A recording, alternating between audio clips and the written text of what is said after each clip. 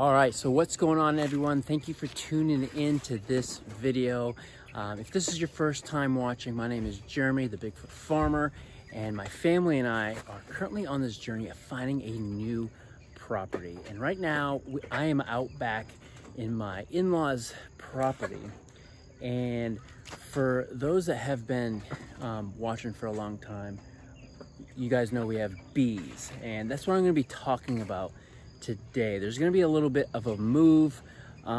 Before that, I want to go into a little bit of a backstory. If you guys remember, for those of you that have been with us for a while, last year I got stung and my eye swelled up big time. For a reminder, or for the new guys, new people, check this out. You want to explain what happened to your eye? Man, so I was feeding the bees last night and just putting sugar water in the jars, and as I'm putting down the first jar, I had to refill 2 jars.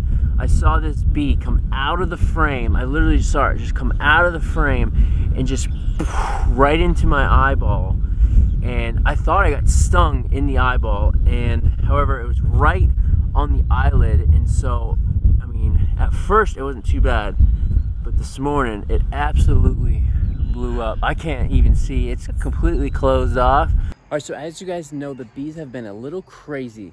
I ended up requeening them, and I think that did the trick.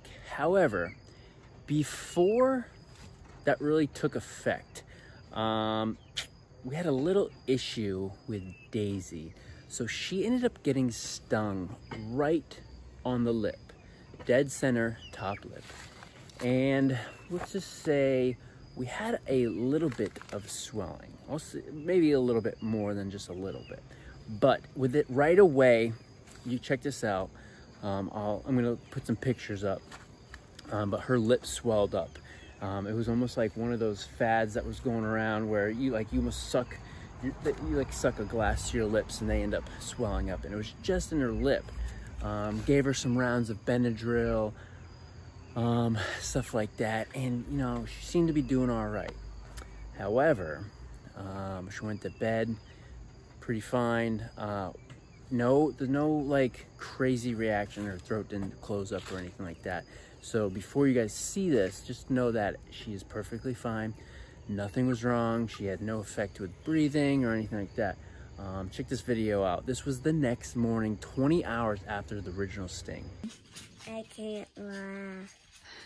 What did you just say about your cheeks? They're so bad. Whoops, Daisy. You're cute. Cute as you've ever been. I didn't know so. So pretty sad. My heart was pretty broken when I woke up. Actually, Joanna woke me up because Daisy woke her up saying she couldn't see out of her eyes. And we're like, what do you mean you couldn't see? So, just as a precaution, all right, as you guys know, backyard isn't huge, but with how aggressive they've been, they've really taken over the backyard and the kids haven't been coming out. And that's not right. Joanna, we homeschool, so the kids have to come outside and play. So I am going to be moving the bees to a pretty cool spot, which I'll tell you in a little bit. But first, before it gets dark, I'm going to tell you what I'm going to be doing, because I don't know what the footage is going to be like. So I'm going to be closing up the hive at nighttime. They've been hanging out in the front like this, like they've been doing. So I'm going to be waiting until it's real dark. It's probably like 11 o'clock until everyone is in the hive, and I'm going to be closing them up, and so we can move them early in the morning. All right, so right now we are at Refreshing Mountain Christian Retreat Camp, scouting out a good area for the bees. Some things to look for if you're going to be moving your bees for winter time is you want them to get sun first thing in the morning, and most importantly, you want to keep them out of the wind. So we're going to walk this property and find an awesome spot. So what Refreshing Mountain is, it's a retreat camp. You can come here for the day, or you can spend the night You can bring groups, families, or just yourself. There's zip lines. Yeah, there's tons of activities. There's a reptile center. There's here, what is there? Say it again. I don't know if they heard you. a zip line. Yep. Obstacle course. A petting. Reptile center. Reptile center. A mini farm. A mini farm. What else?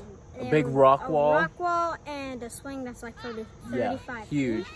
And a pretty cool small fishing pond right behind us. I went on the big giant swing. Yeah, Weston, this is actually Nana's, my mother-in-law's, work. She works here in the office. And with the incident we had with Daisy, with the small size of their backyard, I thought, you know, it might be best to just move the bees. I know in the winter they mostly spend most of the time in the hive, but right now I just want to do it. It's the best thing to do. The kids need to go out and play. So we're out here looking for a spot. I think we have one. Another thing we have to make sure is they're obviously not a nuisance here. We found an area that is going to be perfect. It's tucked away. They're going to have their own little nook. And the best part is they're going to stay at 50 degrees. Let me show you guys. So we're over here, back in the corner. Let's show them, buddy. We're gonna be coming up here. Check this out. So we're gonna be right here, and we're gonna keep them right in this nook. Biggest reasons why this is an awesome spot is right over here is the east. They have 3-corner barricade of these trees. They're gonna stay out of the wind, and they're gonna have heat.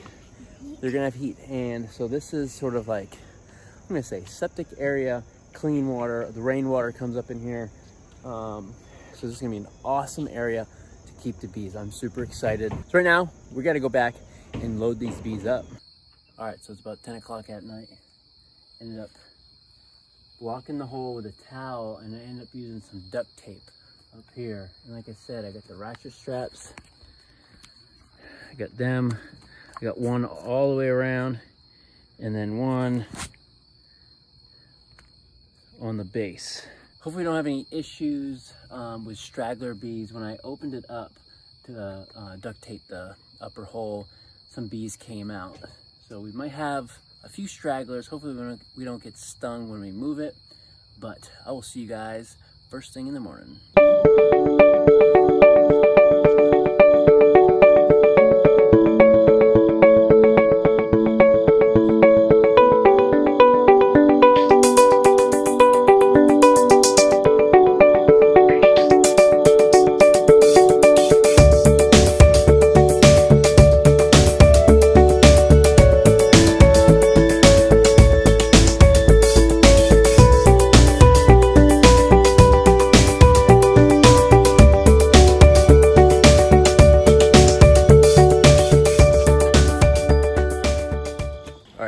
Refresher Mountain, 6 o'clock in the morning. The bees are in their spot, and I just unplugged it, and they're doing good. They're out, and it's gonna probably take a little bit. Probably gonna take a bit to readjust to their flight pattern, but they're in a good spot for the winter. I'm excited. I'll come out here once in a while, check on them. I gotta winterize them, so this won't be the last time you'll see them. All right, so I just got back, and I wanted to show you guys Daisy. She is back to normal.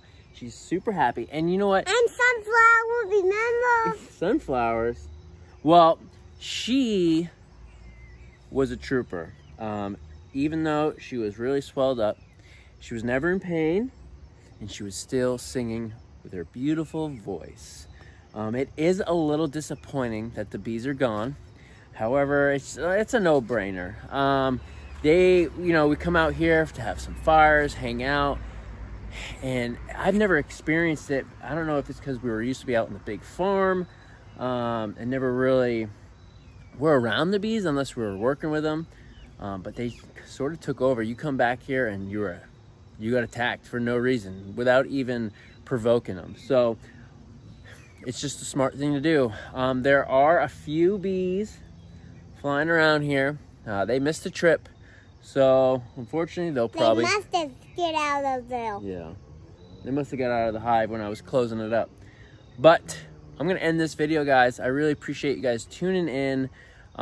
Feel free, I'm sure I'm gonna get a lot of comments regarding Daisy, a lot of comments about bee management. Feel free, not gonna hurt my feelings. Maybe I'll learn something. But again, guys, I really appreciate it. If you haven't, please hit that subscribe button. Again, leave comments, smash that thumbs up button, and we'll see you guys on the next video.